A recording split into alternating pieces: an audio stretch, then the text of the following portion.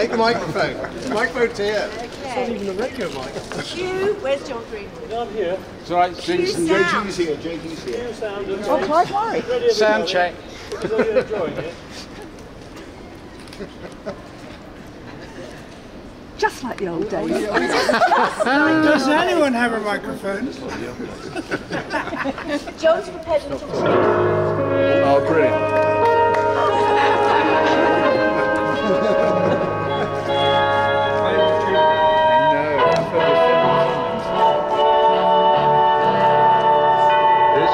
London Broadcasting, the news and information voice of independent radio. Welcome to LBC at 6 o'clock, October the 8th. My name's David Jessel, this is the morning show, and here's the news.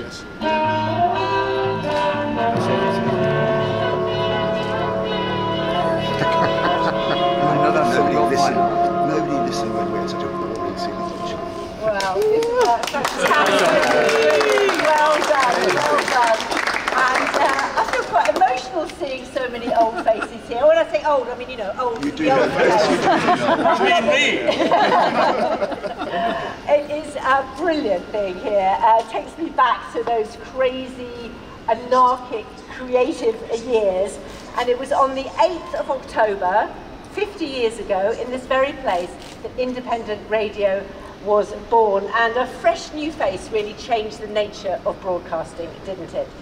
We're going to be unveiling a plaque to mark that shortly, and if some memories of this place are a bit blurry, I was thinking it was because we really should be erecting plaques to the Cheshire Cheese, to the Tipperary, the wine press, to the dive bar, and of course the workers, where so many animated editorial discussions took place. Gough Square is the most important site, and we're very grateful to our host Dorringtons, who not only let us put up what you're about to see as a magnificent plaque, but they actually paid for it, which is lots of thanks to Jon Greenwood for organising it, going all the way to Wimbledon to collect it. To Steve Gardner, who's been a wonderful chair of what we call the committee, or the Old Lags Committee. And we're also going to be remembering Paul Easton and Paul Riseling, who very sadly aren't with us anymore, but were great members of our committee. So before we unveil the plaque, we're going to share a few memories of those early days. In fact, the very first day, with first of all Gyles Brandreth, who was presenting that day. What do you remember? Well, to say I was presenting is an exaggeration. I was paid £5 because we were told that drive time was key. We had to achieve drive time success. And the reason we're all excited to be here is this: we are part of broadcasting history. People who were here on day one. This was an important moment. But there was anxiety as to whether people would listen to the commercials. So I was engaged before every commercial to set a riddle and then give the answer of the riddle after the commercial to entice people to listen. And I still have the card index file of all the riddles that I used, and I can tell you what the first riddle was. I think it was a Monday, the 8th of October, and my first riddle was: take the letters M-O-N-D-A-Y and rearrange them into another word that expresses the essence of what LBC is going to be all about. That was my riddle. That doesn't spell chaos. No. It spells dynamo. And as I was saying this, I could see out of the corner of my eye the corridor, because on day one there was no door to the main studio. As I recall, upstairs was a sort of editorial department where people sat with their head in their hands, and downstairs was a sort of corridor with two little studios off this corridor. But there wasn't a proper door to the first studio. So there was somebody engaged, paid even less than me and even younger than me, to stand in the corridor going, shh, shh. And then, so I stayed and then did the night shift, where there was a wonderful character after midnight called Alphonse, our only caller between midnight and 2 a.m. We had to stick with Alphonse. His fantasies got worse and worse. He was in his bath. He volunteered to show us his rubber duck. Indeed, he said he was playing with his rubber duck as he broadcast. And then the climax for me in that first year was Christmas Day, where I was sent by the engineers with an instrument called a ewer. Do any of you remember this ewer? A very risky recording device, because unless you press two buttons simultaneously, you don't get it. and I was sent to Hatfield to meet Dame Barbara Cartland, our Christmas Day guest. She looks like a Christmas tree. We thought we'll have her as a Christmas Day guest. I went, I secured this brilliant interview with her, and then got back here, we played it, and there was nothing on the tape at all. But that was the essence of LBC. And I think the reporters amongst us can identify with doing exactly that. So we're looking into you and there being spaghetti when you went inside the machine. Now Heather Bramwell, you were also there driving the desk on that first day. Have you recovered from the trauma? Just about. It was pretty awful. Nothing was finished, so there's a man underneath the desk still wiring things up as we were going on air. And yes, it was chaotic. I think all the ads had been recorded in another studio, so they weren't compatible with our machines.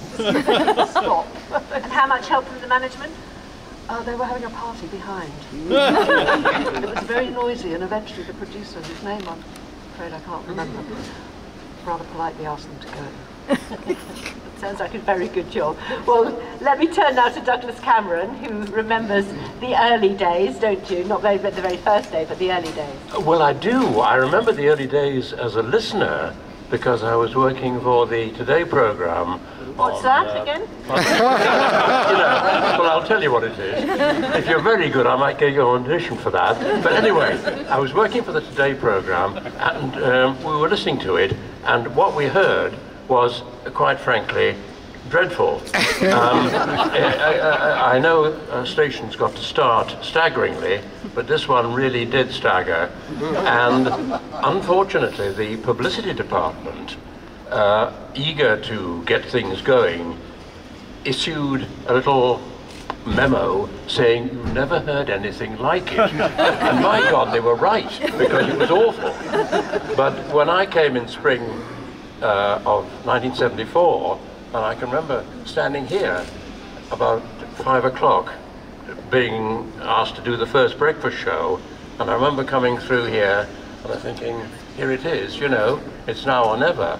And it took a few months, but I think by about 1975 we began to see the light, as it were. But whether Gyles's little riddles did the trick or not, I don't know, but strangely enough the ads seemed to come a little bit quicker in 1974 and things became better. I still remember so many of them, don't you? The big red building on Petticoat Lane. They're earworms that go on and on and on. Yes, there were some wonderful, wonderful ads. Now, with all the chaos behind the scenes, which I have to say did go on for a little while, didn't it? Oh, but yes. you always managed to make, however badly typed, I have to say, sorry IRN guys, but however badly typed those scripts were, your beautiful voice somehow managed to make them sound perfect. That's most kind of you to say so. But, well, I don't know. I think I had a sort of, I don't think it's a gift, it's an ability, but I had an ability when I was reading the news to read one word, but my eyes went to the next two or three. So I was able to see what was coming, and sometimes it was awful, I can tell you. But we managed to get through it, and they were under immense strain, the boys, you know, in those days. I do remember, because I got the odd guest shift reading the news, and I remember Steve Gardner, who's still here somewhere, putting scripts on my desk in front of me, and then placing his hand over the bottom part, and then read this bit and this bit as in the middle of the news bulletin. It was quite crazy. It was quite.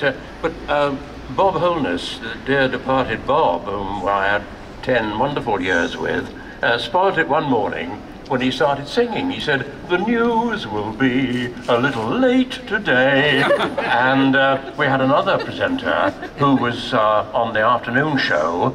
And sometimes they played the music up to the news, and 4 o'clock came, no news, no news, the music came. So they said to say something, and he said, I want to assure listeners, the news is coming in thick and fast. I only wish to God some of it were reaching me.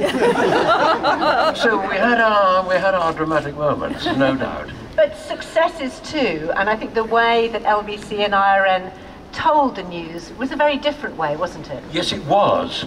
I think the BBC, and I could be a little careful here because we've got so many wonderful people here from the BBC, but I think the BBC in those days was just a little bit stodgy, and we, I think, certainly Bob and I, and a lot of the presenters said, well, we've got to be one of the people, one of the public, you know, we've got to not read the news to them, we've got to tell them the news, and I think this is what we tried to do in a friendly way.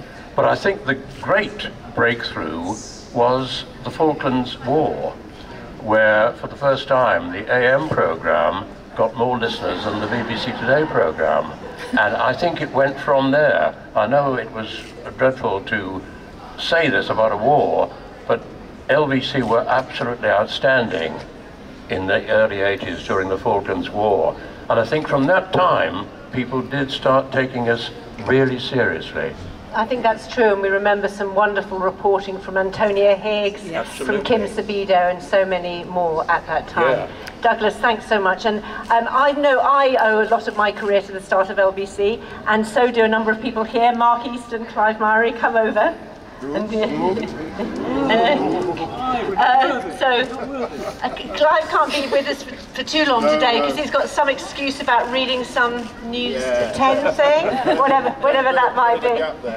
What are your memories of life at LBC IRN? I got here at the sort of fag end of life at Gough Square, which is a real shame. But I had an amazing time, an absolutely amazing time. And what I remember most of all about being here is the good cop, bad cop relationship with the correspondence of John Greenwood. You got good cop, did you? I never had that. John would be like, well, that script, well, maybe a tweak here, a tweak there. Vince McGarry, this is effing shite.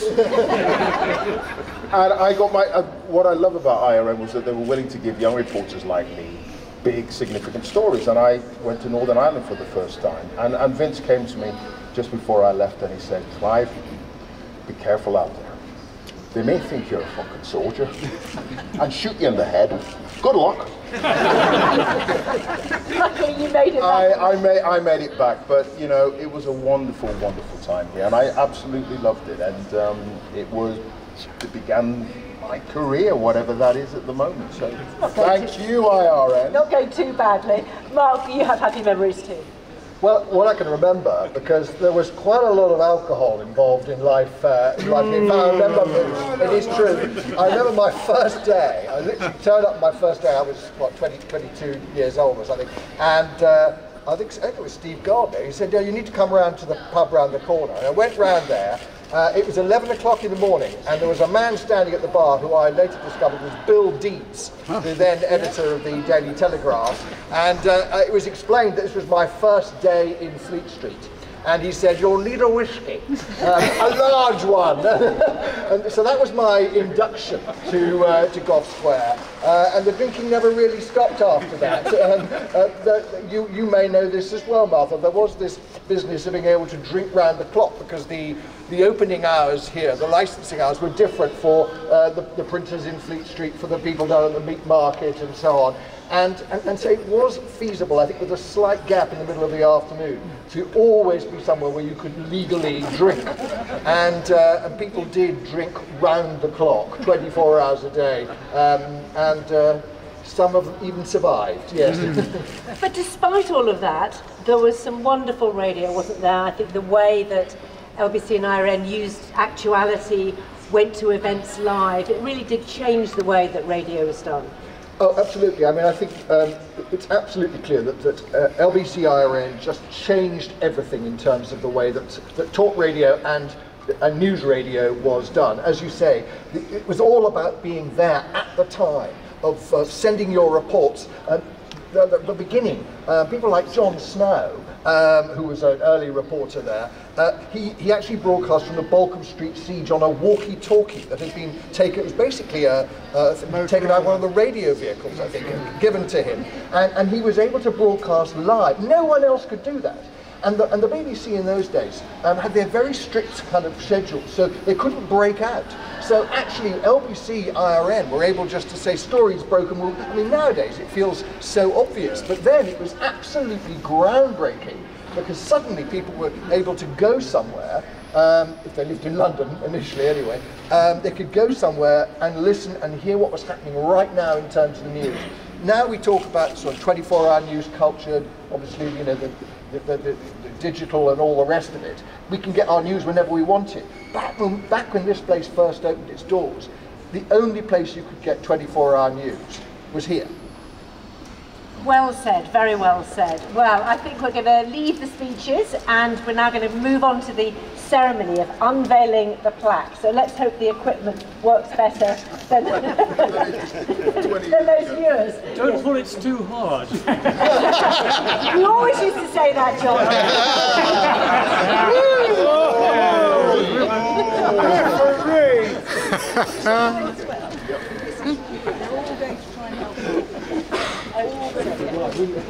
Okay, so are we ready? Can we do a 10 9? Yes! Either side. Yes. Okay, everyone, are we ready? 5. Everyone's sharing. Are we ready? 10, 9, 8, 7, 6, 5, 4, 3, 2, 1. Gently does it.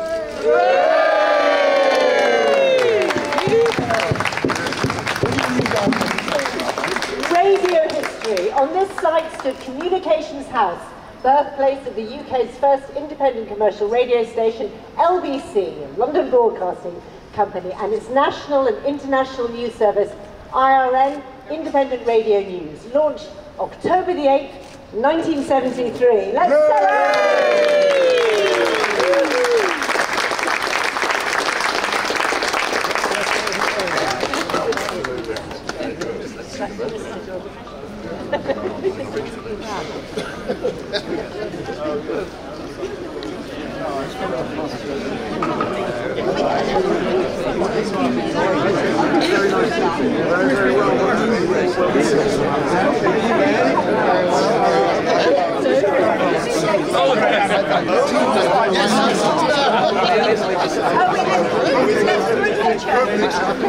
I know it's not a blue plaque.